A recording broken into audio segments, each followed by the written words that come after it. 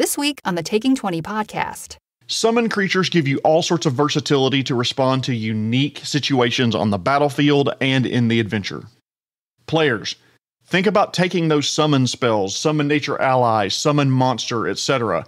They can really help you solve some of those one-off problems that do crop up during adventures.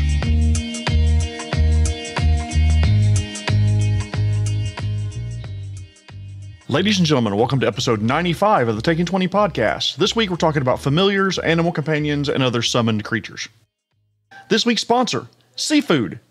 There's some great seafood buffets out there, but don't reach blindly into the food. You might pull a muscle. We're 5 weeks out until episode 100, and it looks like I'm not going to have any takers on a sponsor for that episode. Oh well, I'll release details about the contest at the beginning of episode 98, so stay tuned for that. If you'd like to gallop in over the hill at first light of the 5th day and offer some prizes or sponsorships for this episode, or if you have any topic ideas or feedback, please send it to feedback@taking20podcast.com or post it to my Facebook page or Twitter @taking20podcast.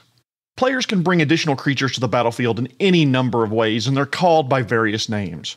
Familiars, animal companions, summoned creatures, eidolons, living holograms, voluptuous cat people that give vague hints that the player really wants to have sex with them.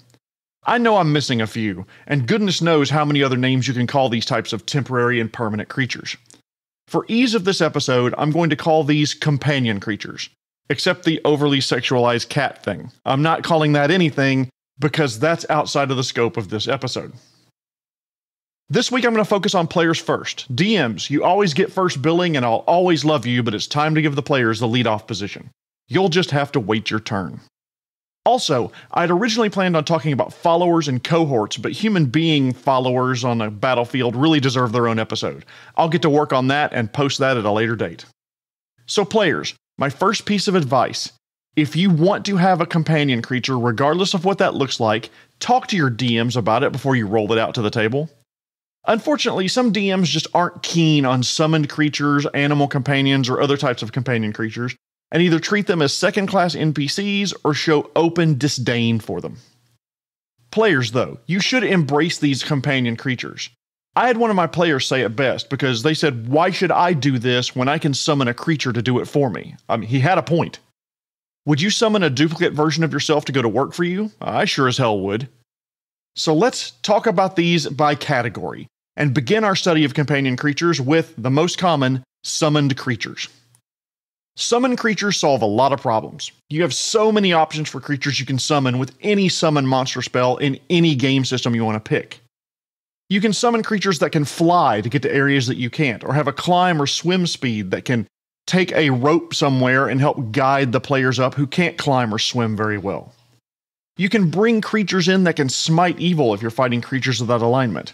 You can bring in creatures that can trample foes, trip them up, and keep enemy combatants on their heels. The other benefit is that summoned creatures are completely expendable to you as a player. First off, do not feel bad about summoned creatures, living holograms, and any other companion creature you want to name. Even if they get killed, they just poof back to where they came from, no worse for wear. If they do get hurt and the spell ends, they return to where they came from with no wounds. It's like it never happened. And they probably have a good story to tell their friends when they get back. They return to their Earth Elemental friends on their home plane. "Hey Bob, where'd you go for, 24 seconds? Guys, have you ever been to Fandelver? We have to go there next spring break. We can go there and get stoned. And the Earth Elementals there are really nice." Oh, shut up. That joke was a gem. Sorry, y'all. Let's just start with a clean slate. What? Oh, come on. No rim shot for that one? Since these creatures aren't permanently hurt, you shouldn't feel bad about using summoned creatures to, for example, set off a trap. The rogue can't disable the swinging scythes that are up ahead? Fine, summon an elk to go stomp on the pressure plates and dismiss it as soon as the scythes fall. Can the trap be reset by pushing a button on the far end of the room? Summon an air elemental to fly over there and push the button for you. They won't be hurt permanently, and they can really help move the adventure along rather than spending 2 hours trying to figure out how you're going to disable this one trap. Summon creatures can also give you more actions per round as a PC. You can act, and your creature can act. Pathfinder 2nd Edition balances this a bit by requiring you to spend an action to give your summoned creature 2 actions, but they're still net positive there. The vast majority of the time, by the way, the player retains control over the summoned creature. There are exceptions when we get to the DM area that we'll talk about in a little bit, like the summoned creature being intelligent and the summoner asking it to do something against its nature. Hey, Bone Devil, come with me and help serve lunch at the local church. No, I don't wanna. Summoned creatures give you all sorts of versatility to respond to unique situations on the battlefield and in the adventure. Players, think about taking those summon spells, summon nature ally, summon monster, etc. They can really help you solve some of those one-off problems that do crop up during adventures. So let's move on to Eidolons. Eidolons are a lot like summoned creatures, except that your character has a special connection to a particular extraplanar creature.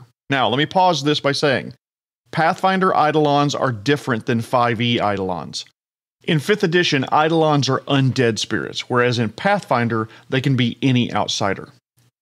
These creatures are tied to a player class called the Summoner. When your PC summons her Eidolon, you're bringing the same creature every time from their home plane, no matter how many times you cast that summon spell. Eidolons can be resummoned if they die, so summoners, because they share a connection with a particular creature, unlike the general summon, when the Eidolon dies, it gets shunted back to its home plane. But when they cast Summon Eidolon again, the same creature comes back. If it dies and you try to summon it immediately, for example in Pathfinder, it'll only come back with half hit points. Generally, the summoner will have control of the Eidolon, but there may be cases where the GM asserts control over the creature.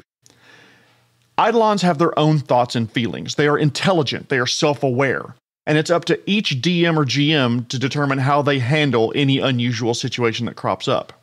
For example, the Eidolon may resent being summoned just to set off a trap and being returned to its home plane a lot more than any just generic summoned creature who only has this happen once in a lifetime. Now, just because you're getting the same creature over and over and over again doesn't mean that it can't change. Eidolons can evolve as the summoner grows in power, getting extra arms, wings, the ability to do fire damage, and so forth. Much like summoned creatures, though, Eidolons can be brought in to solve a specific problem. But for role-playing purposes, you should probably have some sort of relationship with your Eidolon. Wait a minute, not like that. You do you, but keep that extra planar dinky tickling mess away from my table, okay? So let's jump over to familiars. Familiars are part intelligent animal and part valet. They are extremely capable, they can come in handy in a very, very long adventure. You can only have one familiar at a time, unlike summoned creatures, where you can bring to bear 1, 2, 4, 8, or maybe even more creatures at a time, depending on the spell that you cast. The easiest way to get a familiar in 5th edition is the Find Familiar Wizard spell, or Pact of the Chain, at 3rd level for Warlocks. The Find Familiar spell takes about an hour to cast and costs 10 gold pieces in incense. A spirit is summoned, it takes the shape of an animal. Technically, the familiar is celestial, fiend, or fae.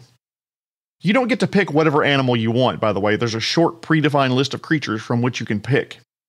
Most of the time, as in 99% of the time, the player will pick the animal shape from the list, but as we'll discuss later in the episode, there are occasional times where the DM will want to specify the animal shape. When familiars reach 0 hit points, they disappear and wait until they're summoned again. This summoning is mechanically no different than summoning a new familiar, but the player can bring back a particular animal that they've grown attached to. Familiars and their PCs can communicate They can use their minds to talk to each other. Telepathically is the word I was looking for. Familiars have to do whatever their summoner commands them to do and can't attack other creatures on their own, but they can deliver touch spells. It's a big deal, right? Some healings have delivered via touch, and Shocking Grasp is done via touch. Imagine you have a hawk that swoops down and touches a baddie on his head and sends them into painful electrical convulsions for 8 hit points of damage. Familiars in 5e and Pathfinder are very, very similar. In Pathfinder, though, the familiar you pick will grant you a bonus depending on the species. Bonuses to perception, acrobatics, swim checks, sleight of hand, fortitude saves, and so forth. In Pathfinder 2nd edition, familiars can be acquired with certain ancestries, classes, and archetypes, not just spells. The stats of the familiar are determined by a particular ability score and depending on how you acquire it. The general lore says that a familiar and the creature that summoned it should grow close to one another. They should be friends, allies. This familiar is looking to you to protect it. So this is not just a summon, fire, and forget, and oh, it died, no big deal. You should roleplay this as if you do have a connection to this, like a super intelligent pet. Jumping over to animal companions. Bards, druids, rangers, mark of handling humans, and in a more limited form, Yuan-ti purebloods can cast the first level spell Animal Friendship. Unlike familiars though, animal companions are actual animals. And unlike summoned creatures, if an animal companion drops to 0 hit points, it's dead. Dead. Animals have their own free will though, and they can resist the summoner's requests, and if any of your party try to harm it, it immediately loses friendship with the summoner. To get the animal to do something, you will need to make an animal handling check. They're not just going to mindlessly follow what you tell them to do. So in a way, they're nowhere near as loyal as some of the other companions like summoned creatures or familiars. But that being said, you can drop this spell and begin to look like a damn Disney princess as deer and birds and various cute and fuzzy animals are willing to get close to you and treat you like a friend. And while we're on the topic, if your character has a relatively flexible moral set, you can always cast this spell, and when the deer's all happy and snuggling up next to you, you can kill it and you've got food for the night. I'm not saying I would do that, but that's a hell of a lot faster than hunting. Say, Jeremy, that's a very nice fur coat. Where'd you get it? About 15 castings of Animal Friendship and a very sharp knife. This part of the coat was named Fluffy, this part of the coat was named Fuzzy, and this is the part of the coat that came from Snuffle Whiskers, the nicest deer you'll ever meet with the tastiest meat you'll ever eat. Wow, hang on, that went dark. I apologize for that. Animal companions can grow stronger over levels, though. For example, as a druid and a ranger level up in Pathfinder, their animal companion grows stronger as well. Another type of animal companion that you run into is that paladins can cast the Find Steed spell in 5th edition. Also, from Tasha's Cauldron of Everything, druids can gain a Wild Companions feature and have a permanent animal companion. In Pathfinder 2, animal companions are very similar to familiars with regard to rules. You can share spells with them, they're more intelligent than regular animals. You still need to make handle animal checks to get them to do stuff, but the good news is that the difficulty class, or DC, is relatively low at 10. I know this was just a brief run-through of the different types of companion creatures that you can have as a PC. They really do vary greatly depending on how you acquire them. The main advice I want to give to players is this. Make sure you read up on the rules of any companion animals that you want to bring to bear on the campaign.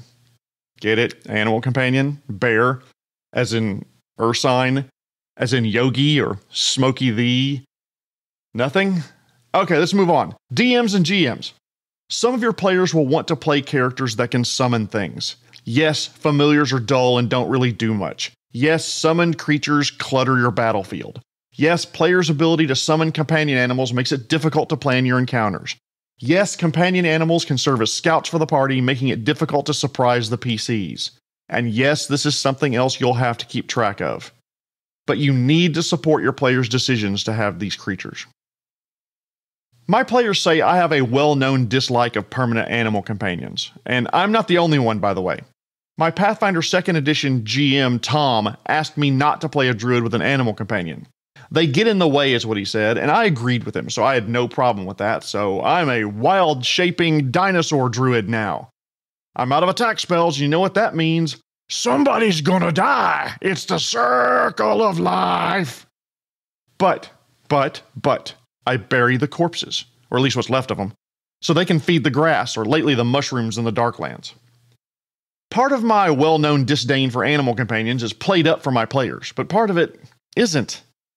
Oh, you have a permanently enlarged celestial tiger as your permanent buddy on this adventure. Yay!